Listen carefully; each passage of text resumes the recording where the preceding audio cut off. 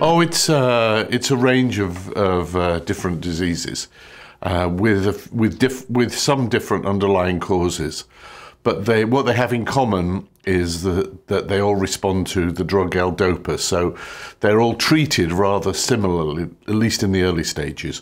But there's a range of different underlying pathologies and a range of different underlying causes.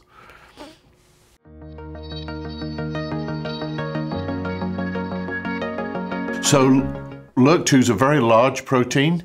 It's a kinase. That means it puts phosphate groups on other proteins. So it's probably involved, well, I think we know it's involved in the control of processes, intracellular processes. We don't know fully what its role in the cell is, but it looks as if its role is what's called autophagy, and that is the regulation of the breakdown of intracellular organelles in the cell. So we think it's got a kind of controlling role in central metabolism within cells. And what the mutation does, what the mutation seems to do is alters the dynamic range of the cell. So you and I, for example, will have a dynamic range which goes from 1 to 10, let's say, of this autophagic process.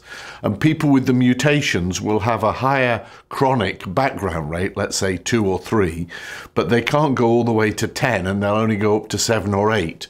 So instead of you and I will have a range of 1 to 10 when as the protein goes from switched off to switched on, but people with this mutation will go from 2 or 3 to 7 or 8 sort of thing. So it's quite a complicated effect. The mutation seems to be quite a complicated effect.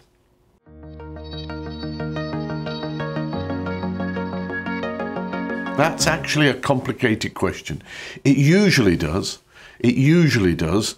But actually it's different in different populations, and we're just beginning to understand why. So in the English population, for example, if you've got a LRRK2 mutation, you have about an 80 or 90% chance of getting Parkinson's disease if you live to 80. But in the Jewish population, it seems to be that even with the same mutation, your chance of getting Parkinson's disease by the time of 70 or 80 is only about 20 or 30%. So still significant, but not as much. And we don't really fully understand why it's different. We are beginning to understand in that there's genetic variability elsewhere in the genome which influences, this is called the penetrance, influences the penetrance of Parkinson's disease. So we are beginning to understand that, but we're at the beginning of that story.